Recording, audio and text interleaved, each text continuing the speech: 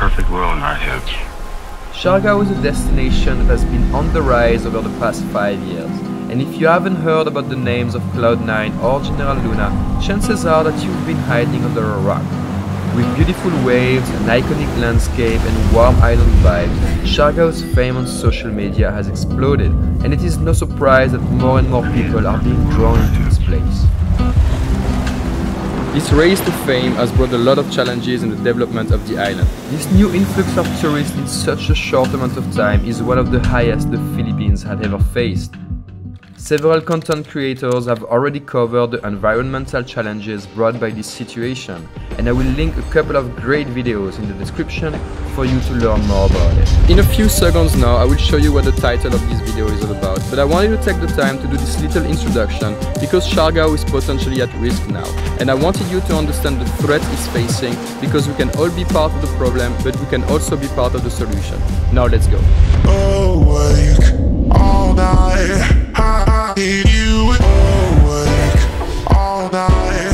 I need you. I need you. With most of the tourists gathered around Cloud9 in General Luna, chances are that you might now be looking to find less crowded places. Hopping on your bike and going north to the towns of Pilar and San Isidro, you will ultimately arrive on the white sand beach of Pacifico. This little fisherman town is an hour and a half away from General Luna, and when the conditions are right, it will welcome you with several surf spots on which to catch your perfect waves.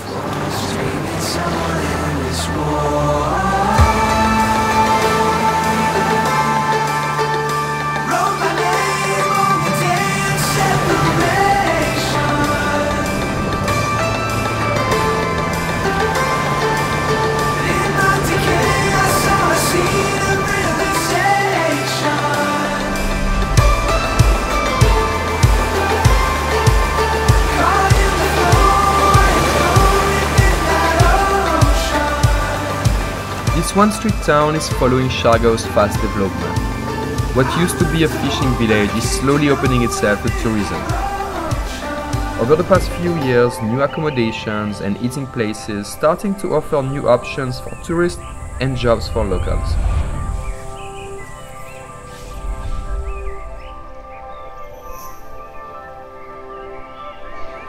But regardless of its growth, Pacifico still remains this quiet town with virtually no internet connection, where even simple phone calls may have a hard time to reach you.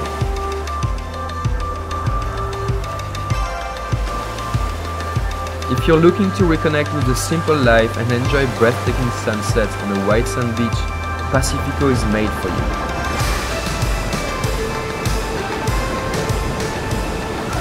Continuing your journey through the beautiful landscape of the North Shore, you will reach the town of Burgos, where a young platform for local artisans and producers has started to show the blueprint on how to work towards the development of sustainable tourism.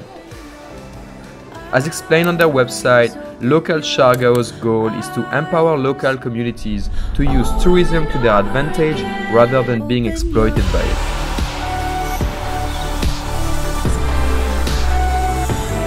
In order to achieve this goal, they initially created local snack bar, only using products sourced locally with affordable price points so locals can also enjoy quality food and drinks. If you're a foodie, you will be extremely surprised by the quality of the food you will get there, and their coconut ice cream is simply to die for. They then moved to build a local market, a place where producers and artisans can sell their goods. As for the snack bar, all profits are being used towards local communities. And last but not least, Local Stay, a place where tourists can connect with nature in a quiet environment and where part of the income are being used, once again, to fund other community projects.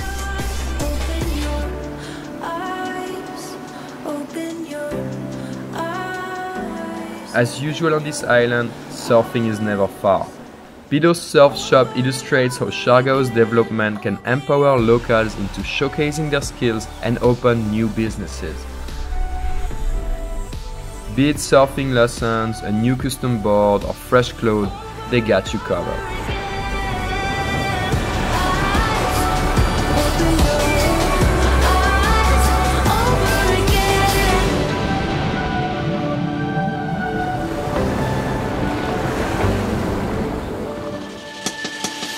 Now, if Pacifico and Burgos are by no means hidden places, I'm about to share with you a true off-the-map and epic spot to discover for yourself.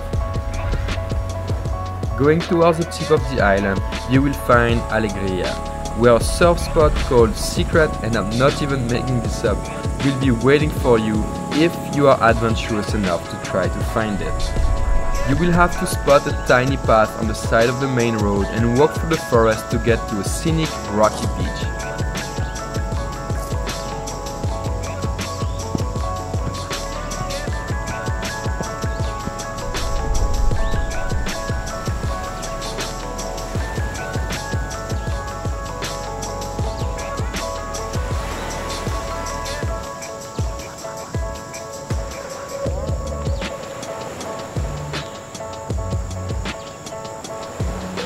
Even if the swell and surfing conditions were not in our favor at the time, I have seen how majestic this place can be, and is one of the reasons I fell in love with Siargao even more.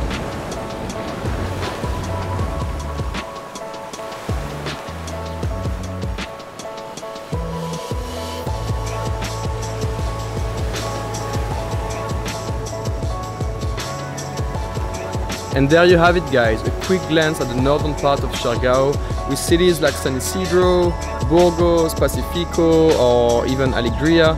As you can see, it's developing fast. It's maybe not as fast as General Luna, but it's getting there. And development is positive, even more so when local leaders are aware of the risk that can come with it, which we can feel seems to be the case here. And it's also your part as a tourist to make sure that the decision you take and you make doesn't impact negatively the life of the people who live on this island.